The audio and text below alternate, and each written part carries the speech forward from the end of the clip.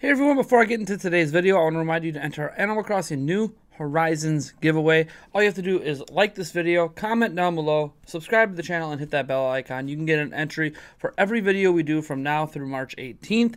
Good luck. The winner will be announced on March 19th. Hey everyone, how's it going? Nathaniel Rufflejans here, and Microsoft did something today I didn't even expect. They dropped the full specs of the Xbox Series X. This is no BS. This is no, rumor or whatever else. These are the exact specs of the system, down to the amount of RAM, down to how fast how many cores, example, the CPU is. We got bus speeds and all that on the hard drive. We know pretty much everything we need to know how powerful this system actually is.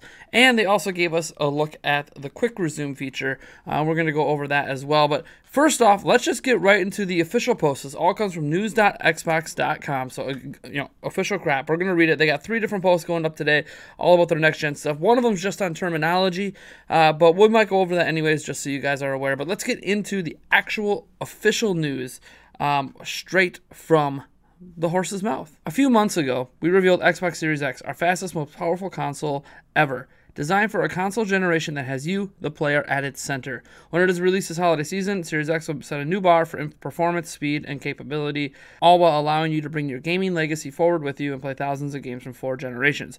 Recently, along with the tech experts Austin Evans and Digital Foundry, we had a chance to take a closer look at some of the technologies that are powering Xbox Series X and talk to the team about the choices that were made when defining the next generation of gaming. We spent an entire day discussing everything from the console's custom processor and latency solutions to backwards compatibility and visual enhancements. The next generation of Xbox is defined by 3 primary characteristics: power, speed, and compatibility. Let's take a look at those features. The most powerful Xbox ever. Early on in the design of the Series X, the team was determined to deliver the most powerful Xbox ever, which opened a series of discussions about how to define power in the next generation of consoles. In past generations, power has been defined primarily by graphics innovation, from the transition to 8-bit to 16-bit, 2D to 3D, SD to HD, and finally to 4K. Today, gamers are demanding more and more games run at 60 frames per second, with high visual fidelity and precise responsive input. Developers have come up with creative solutions, such as dynamic resolution scaling, to manage high image quality while not compromising on frame rate. But this is often done to work around the limitations and constraints of current generation hardware. That's all about the change with Xbox Series X. It's not just about making games look better, though. It's about making games play better, too. While the Xbox Series X will deliver a massive increase in GPU performance and continue to redefine and advance the state of art in graphics with new capabilities such as hardware accelerating ray tracing, said Jason Renaud, Director of Product Management on Xbox Series X, we don't believe this generation will be defined by graphics or resolution alone. The team knew they needed to build a next-generation console that could run games in 4K at 60 FPS with no compromises for developers. So, I'm not going to read this entire post because it's a lot of fluff and a lot of mumbo-jumbo, but we're going to go over some of the key points. So it said, in order to support these needs, the team strengthened their long-term partnership with chipmaker AMD, which began working with the Xbox team over 15 years ago on the Xbox 360. Sebastian Nussbaum, Corporate Vice President and Senior Fellow, Semi-Custom Products and Technology at AMD, spoke a bit about what the team created to power Xbox Series X. Thanks to the focus on transformational design, again, they're using a lot of fancy words here, generational performance uplift... Seriously. Nussbaum said the developers, the console ends up being a playground for technical innovation. This is due in large part to the raw power and custom designed processor powered by an 8-core AMD Zen 2 CPU with RDNA 2 class GPU. We've heard all this before.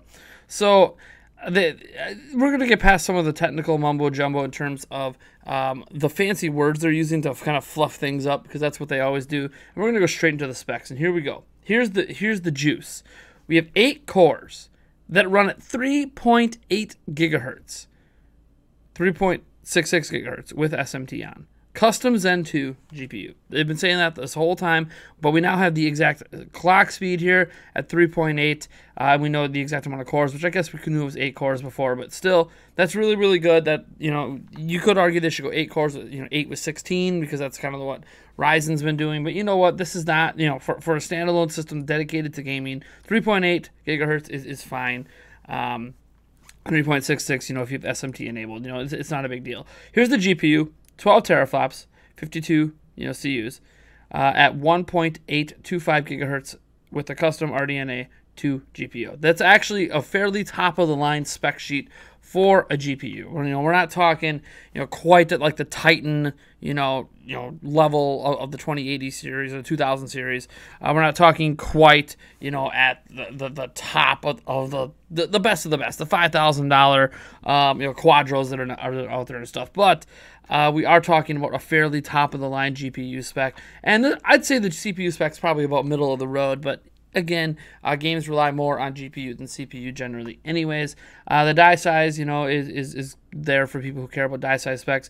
But the process is made with 7 nanometers, so we now have that confirmed. They didn't go 10, they didn't go 14, they went straight to 7, so that's great.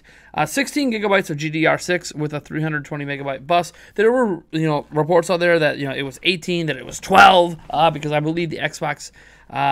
the Xbox One X is 12, but this is 16 gigabytes of GDDR6, by the way. This is the stuff they've been using in video memory on graphics cards. This is what they're using in general for RAM for the system. Like, my PC at home is an example that I'm editing this on, uses GDDR4. That's the standard right now. GDDR5 is trying to make headway into becoming a standard, but this is GDDR6. This is like skipping that gen as well and going straight to what the super fast video cards are using and using that for the main memory, the main RAM of the whole system. So that is incredible that they're doing that. And I'm sure the PlayStation 5 will probably be using GDDR6 as well. I'd be really surprised if they weren't. 16 gigabytes, you can argue, isn't enough, but I don't know who's arguing that. We know that some dev units had 22 gigs, but dev units always have slightly higher specs. So, yeah, 16 gigabytes I think is plenty. On a computer, you can run basically every game with 8. I know some people talk about 8 gigabytes isn't enough. It's enough if all you're doing is gaming. 16 gigabytes is plenty. So there you go. Especially if you want to compare it to the good old Switch. That's a lot of memory.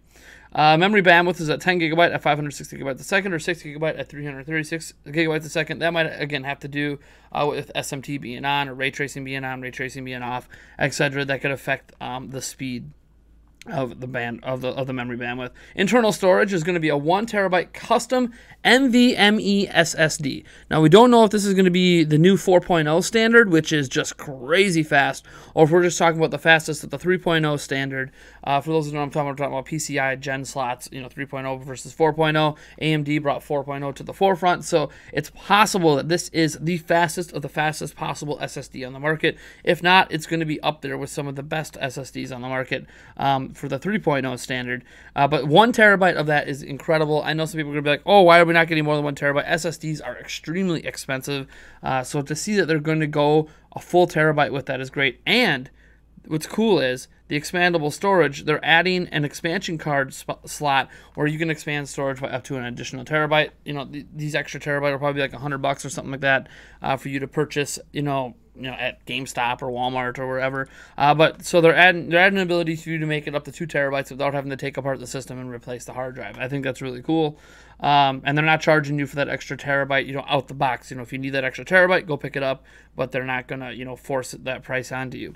I/O throughput, you got 2.4 gigabytes raw, 4.8 gigabytes compressed. Again, that has more to do for developers than it does for us. External storage, you can also use USB 3.2 external hard drive support, so you can still use external hard drives if you want. Obviously, they won't be as fast as the internal storage, but it's better than having to necessarily take apart your system and replace hard drives, which some people don't want to do. Could void warranties and all that. Optical drive is a 4K Ultra HD Blu-ray drive, which is fantastic. Not surprising. Xbox One X has that as well. Performance target is 4K at 60 FPS or up to 120 FPS. So the idea is, they want pretty much every game on the system to hit 4K 60. And they have hopes anyways that some developers might go 1440p, 900p, 1080p, but go for 120 FPS in games that might need that, more like Twitch shooters and stuff like that. Games could also offer performance modes where it's 4K 60, or you can go opt for more FPS but a lower resolution. That is something we have seen on Switch quite recently, from Witcher, even Fire Emblem Warriors. We can start seeing that becoming a mainstay thing here on Xbox Series X as well. So Digital Foundry and others, do deep dives. There's just a few examples: ray tracing off, ray tracing on, just to give you an idea of the difference ray tracing can make. This is a very simplistic take, of course. It'll look, it won't be as noticeable in some more modern games. So I think that's why they're harkening back to like Doom here, and just showing you kind of a starker contrast in what it could do. But in more modern games, the difference isn't quite that dramatic. But again, it makes it look cooler. We assume that this is something running on Xbox Series X here. Gears of War. It says Xbox One X, Xbox Series X. So let's see if we can tell. Xbox One X, Xbox Series. Yeah, so, I mean, again, I'm not seeing a huge difference here. I mean, I'm sure if you look really, really close, you can see differences in how these textures work. But, I mean, you know, it looks like a lighting thing, kind of. Maybe it's ray tracing on, ray tracing off, showing a difference. I don't know. Again, in more modern games, it's going to be harder to tell difference. Xbox Velocity architecture. Every millisecond matters, so it says fast input scanning. Controller captures button presses as fast as 2 milliseconds, which is really, really good for a wireless controller. More responsive than ever before. Titles receive instantaneous input via dynamic latency input. That they've been talking about that for a while. Redesigned a new input software stack with focus on latency. HDMI 2.1. You know, that supports 120 FPS, 4K, blah, blah, blah. So, they've been talking about this for a while, the fast input scaling. In fact, they did an entire article on it, so let's look into that. So here's their dedicated article to their latency. And again, latency matters. Input latency does matter. And it's nice to see in all the spec talk that Microsoft's, hey, look, we also are working on that wireless input latency, because it is a thing. Most of us don't notice, but it is a thing, and it makes games more responsive. Fighting competitions, notice as well, they often use wired controllers in professional competitions for a reason. They still might, but 2ms is pretty good. So it says Webster's Dictionary defines latency as the quality or state of being present and capable of emerging and developing, but not now visible, obvious, or active. Now that I've finally gotten to use that hackneyed writing trope in my career, let's dive into what latency means in the world of video games and how engineers work on Xbox Series X working to reduce it. In the most simple terms, latency is the measurement of how long it takes for a signal or a piece of data to travel from one point to another in a system. For this article, we'll be talking about input latency, which measures how long it takes a signal to go from your controller to your console or from your console to your display, nearly always measured in milliseconds. Latency is a key element of the responsiveness and feel of the game. There are many components that contribute to end-to-end latency and a long pipeline from controller to input to display. For Xbox Series X, the team finely tuned each and every one of them to ensure you have the most responsive and precise controls possible. Again, a lot of this will be proven in testing. So, yeah, they basically talk about here, you know, speaking of digital inputs, it should be noted that a button press is a digital input because it only has a 0 or 1 scale, which is true, kind of an on or off scale. So transmission time to the TV, variable refresh rate, TV latency. There's all these things, you know, the ultra speed to high. So this is where HDMI cable differences, high quality HDMI cables do make a slight difference in input latency. I know that for a fact. So that's something to take into consideration. So yeah, I you know, it's cool that they're putting a focus on this. And again, they had one other article we want to look at here, and that was defining things here. You know, it talks about low latency mode. This is just to let you know, because these terms are going to come up a lot. So as part of a commitment to responsiveness for the next generation of console gaming, Xbox Series X supports auto low latency mode with capable displays. So your display has to be capable of it. It fully enables your display's lowest latency mode when you start playing. The functionality exists on Xbox One consoles today, but they didn't really talk about it for a while. DirectML, and we all know what backwards compatibility means. DirectML means Xbox Series X supports machine learning for games with DirectML, a component of DirectX. So there you go. Hardware performance benefit over 24 teraflops of 16-bit floating performance over 97 tops trillions operation per second of 4-bit integer performance. See, again, it's funny, they give you this and then they give you a bunch of terms that most of us aren't going to understand, but this is really important for AI and stuff like that for games that want to take advantage of it.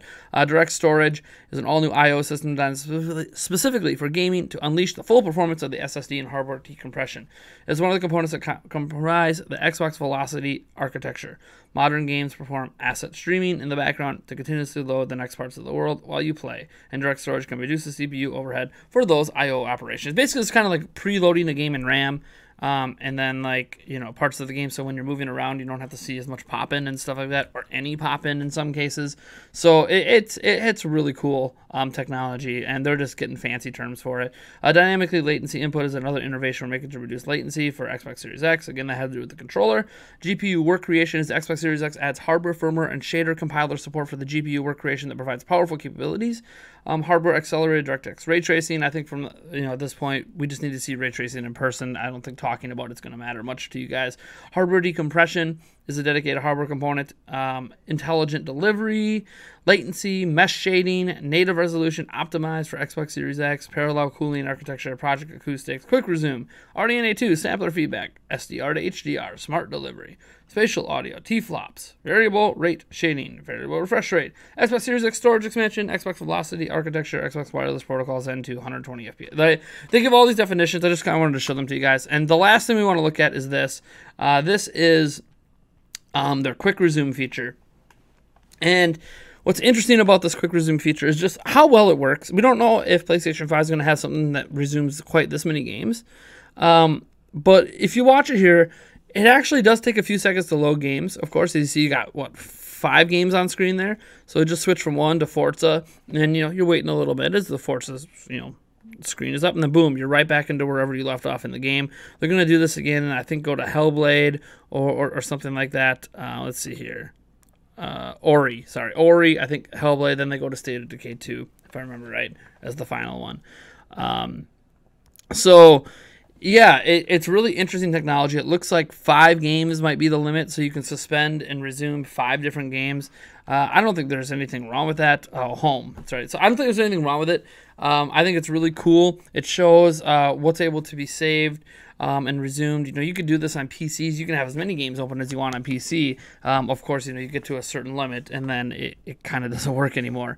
But I think it's a really cool piece of technology. I think it's really nice to see them showing off, not just talking about the specs and not just talking about features, but showing off one of the unique features that doesn't exist in this current generation of hardware that's going to make gaming more convenient. And for people like me that used to, I'm trying not to as much, but used to bounce around between so many games, a quick resume feature is really, really cool. So I'm just glad to see this in action here. Of course, this is a still image, and then they're just superseding it on top of the TV. But yeah, pretty cool stuff. It's coming out this holiday. I think it's another big takeaway from this is that it is still coming out this holiday.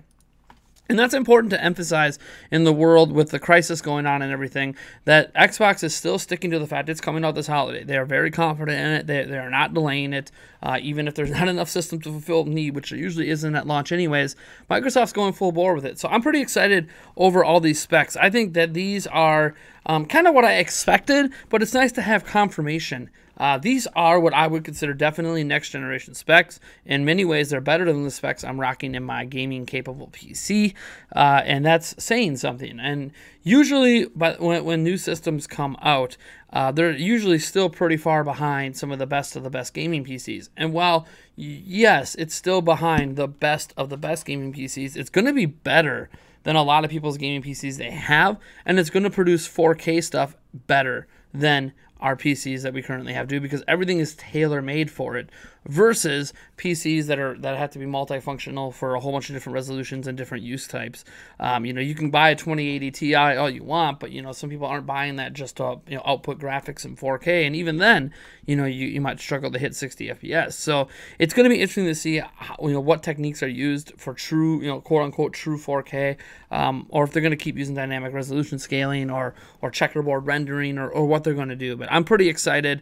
I love technology. I love that we're getting this. It's basically Sony's turn to respond. Microsoft has been just releasing shot after shot after shot after shot for next gen, and we have a PlayStation 5 logo to compare it to. So that's cool. We also know, by the way, just as like a final note, Microsoft did announce they're doing a digital event in place of their thing. They mentioned they were going to do something before, but they've officially announced they're doing a digital event now.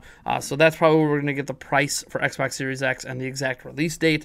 So, pay attention to June. We'll be talking about it. We'll be streaming that digital event and all that stuff. Man, I'm excited. This is so cool. I can't wait to see how Sony responds, because Sony has to have a response built up, because PlayStation 5 is their next big deal, and Sony relies on that way more than Microsoft relies on Xbox. So here's hoping that Sony has similar if not maybe even better specs. Who knows? And a competitive price point. We'll have to wait and see how Sony responds. But right now, I'm pretty excited by all this, and I want to thank you guys so much for tuning in. You guys let me know what you think about the Xbox Series X down in the comments below. Would have been cool to see some more gameplay from it today, but that's okay. They're just slow building that hype train. We know what the console looks like. We know what one game looks like for it, the new Hellblade game. We now have exact specs. We get to see what the quick resume looks like, and that might be it. We might not hear much more now until June, but that's all right. June's going to be the big blowout. So thank you guys so much for tuning in. I am Nathaniel Rovagents from the Center Prime. Drop a like on this, leave a comment, subscribe for more, and I'll catch you in the next video.